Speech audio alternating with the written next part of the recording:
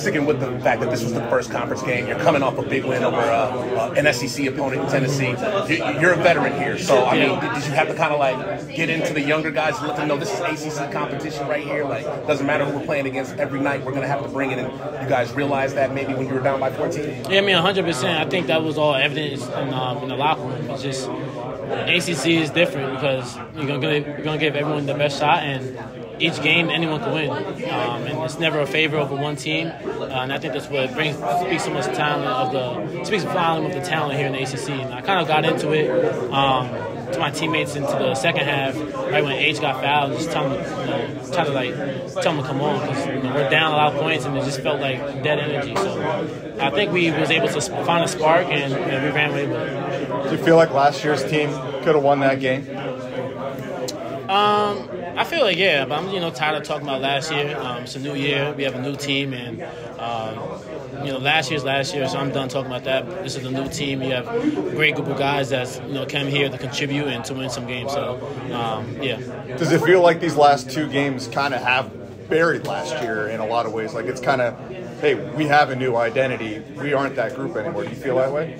I mean, yeah. I mean, just in terms of the teammates that we have, I think everyone is, coming here with the mindset they want to win, whatever that takes. And we have, so many, dominant players that, give their all every game. And, some of the points or rebounds may not show up in the stat sheet, but the things that do on the court, they all play a role of us winning. And that's why I love playing with this team. That's why I love these guys. And, we're going to continue to keep it rolling. What's working so well offensively for you right now? I think my teammates are doing a great job of just finding me, and I'm finding my shots in the flow of the offense. And when I get the ball, I'm being aggressive. I'm not trying to force anything, and just taking what the defense gives me, and just, also just trusting my confidence, trusting myself, and the offseason work that I put in. And it's my senior year as well, so I just want to go out with a terrific senior year and just have fun with it. It seems like this team communicates a little bit on a different level. You guys hold each other accountable. Yeah. Cormac's kind of talking about that a minute ago.